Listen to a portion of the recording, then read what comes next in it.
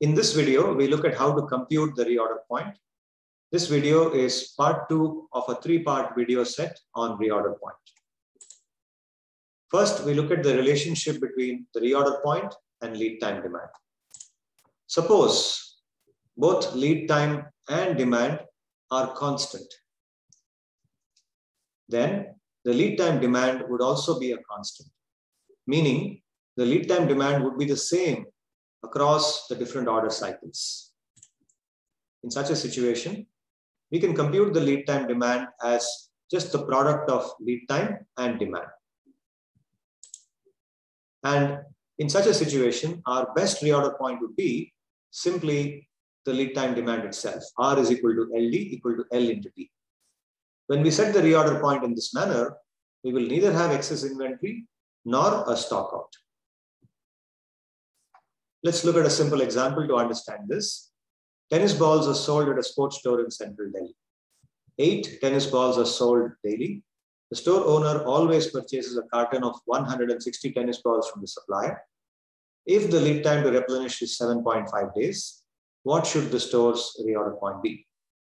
So applying the formula R equal to LD equal to L into D, we get the reorder point should be 60. Now look at this graph. You can see how the demand rate being a constant, we have a linear equation here, and we have instantaneous replenishment. So we look at the reorder point as 60. What does it mean? It means that when the inventory level comes down from 160 and reaches 60, the store owner should place the next order for tennis balls. And these will arrive when the inventory level exactly becomes 0, which is after 7.5 days from placing the order. And he will then have the replenishment. So here we have assumed that both lead time and demand are constant. Now, more generally speaking, lead time and demand are variable. In such a case, we model them as probability distributions, where mu L represents the mean of lead time and sigma square L, its variance. And similarly, mu D and sigma square D represent the mean and variance of demand. In that case, the lead time demand would also be a distribution. It would also be a variable and be modeled with a distribution. For it, we compute the mean lead time demand as simply mean of lead time into mean of demand. Mu LD is equal to mu L into mu D. And the lead time demand varies across the order cycles.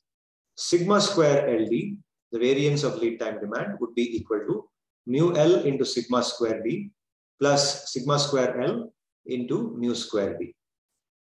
Even though the square is missing here above the mu L term, this formula is derived systematically and is dimensionally consistent. To understand this formula, let's apply with a simple example. The demand for check deposit challans in a bank has a mean of 15 per day and a standard deviation of 2.2 per day. The lead time to replenish these challans, which happens by printing, has a mean of 6 days and a variance of 4 days square.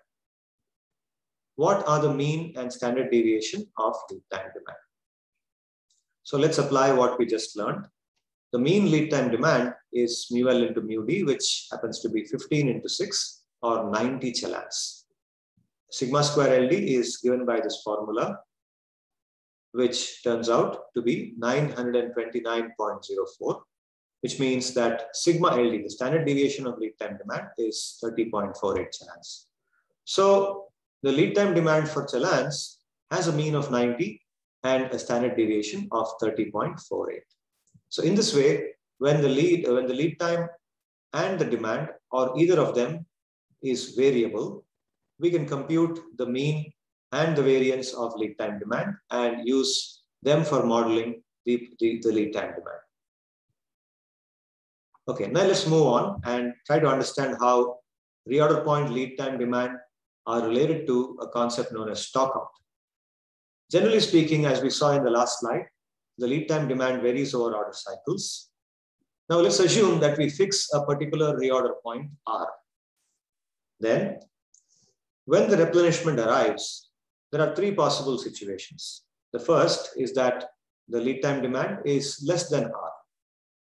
If that is the situation, then there would be some inventory still left in the stock when replenishment arrives. In the second situation, the lead time demand is exactly equal to R. In this case, there would be no inventory left, but there would also not be a stock out. We would have just exactly 0 inventory left. In the third situation, the lead time demand is greater than R. In this case, there would be a stock out. There would be no inventory left, but there would be a stock out. So generally speaking, a stock out can happen in any order cycle. Because the lead time demand is a variable, it can be any of these three. And whenever it is the third situation, there can be a stock out. So let's look at an example and see when stock out occurs here. Anshu Systems is a retailer of 2 terabyte hard drives. It keeps a limited stock of these drives, which it replenishes by ordering frequently from a wholesaler. The forecast of lead time demand during the next 12 order cycles is known to us. If the reorder point followed by Anshu Systems is 4, identify the order cycles in which a stock out will occur. So here we are given 12 order cycles and lead time demands in each of them. Let's examine them closely to see which ones of them will have a stock out. Let's take the first order cycle. Here the lead time demand is equal to 5. If we compare 5 with the reorder point, we see that 5 is greater than 4, which means there will be a stock out in order cycle 1. Similarly, in order cycle 2, the lead time demand 7 is greater than the reorder point. So in order cycle 2 as well, there will be a stock out. In order cycle 3, the lead time demand is 3.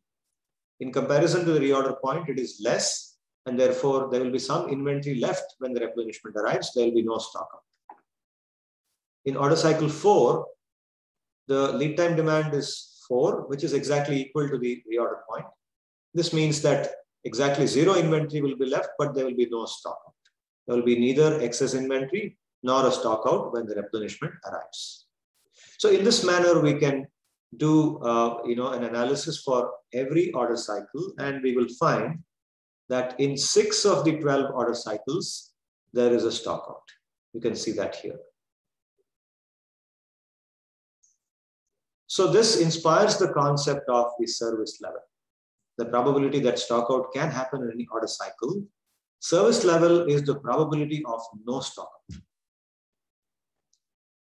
So we can write SL equal to P of no stock out, which is equal to P of LD, lead time demand, less than equal to R, the reorder point, which is equal to 1 minus P of LD greater than R.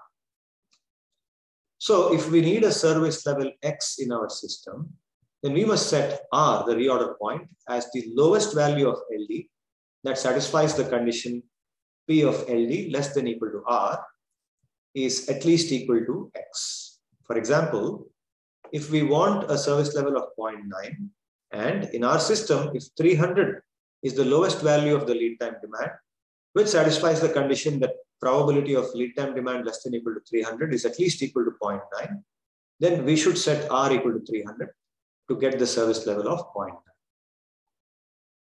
Now let's apply this to the Anshu Systems example. What is the current service level in Anshu Systems? So if we look at this system, we'll see that in 12 of the order cycles, 6 of the order cycles had no stock out. So if we consider these 12 order cycles as a representative sample of how the order cycles take place in Anshu Systems, then we would say the probability of no stock out is 6 divided by 12 or 0.5, which is the same as 50%. The service level currently is 50%. Now we can ask, if R is increased to 6 from what it is now, which is 4, what will the service level become? So let's look at these numbers again closely. If R becomes equal to 6, then which of these order cycles will not have a stock out, or which of these order cycles will have a stock out?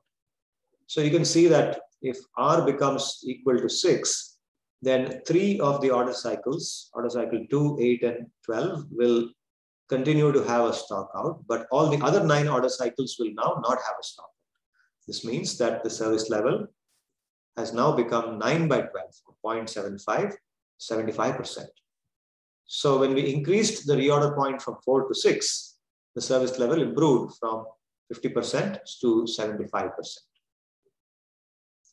Now let's go forward and learn another term called safety stock in the inventory system. Safety stock S is defined in this manner. Safety stock is the difference between the reorder point and the mean lead time demand, R minus mu LD.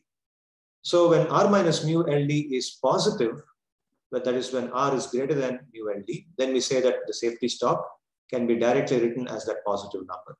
But if it turns out to be negative or zero, then we just make S equal to 0, because it's not meaningful to say that the safety stock is a negative number. So we say that if the reorder point is such that it is less than the mean lead time demand, in that case, the safety stock in the system is 0. The safety stock essentially is the extra inventory maintained in a system to keep the probability of a stock out within a desired threshold. So you can see from all the discussions we have had so far that if our reorder point is higher, then there will be more safety stock in the system and a higher service level. On the other hand, if the reorder point is lower, then there would be lesser safety stock in the system and a lower service level.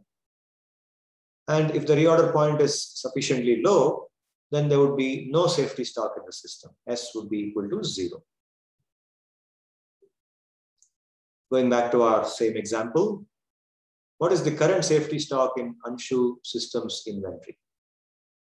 So if we look at the meaning of the formula used for safety stock, S is equal to R minus mu LD. If R is greater than mu LD, S is equal to 0. If R is less than or equal to mu LD. First, let's compute mu LD here. The mean lead time demand is obtained by adding all these 12 lead time demand numbers and dividing by 12. We get that to be equal to 4.67. So mu LD is 4.67. We are given that the reorder point is 4, which means R is less than mu LD. And this means that the safety stock in the system currently is 0. There is no safety stock in the system.